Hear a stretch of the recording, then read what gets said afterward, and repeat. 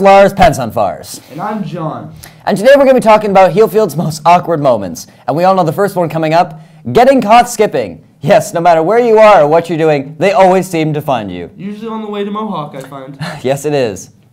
Your topic. Next topic, trying to find your friends around school.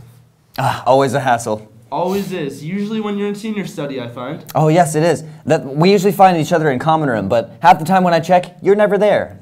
What can I say? I like class.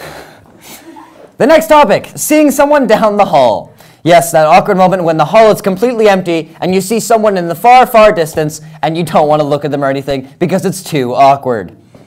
Next topic, forgetting grub. That usually happens to me. It happens to me every time. I always forget my grub and my grub money as well.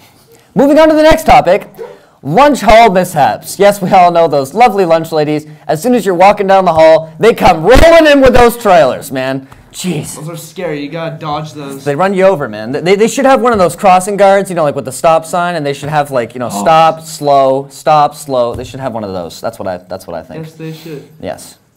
Moving on. Ending off for today's news. That's been a great segment. We were talking about Heelfield's most awkward moments. I'm Lars, Pants on Fires. And I'm John. Have a great day.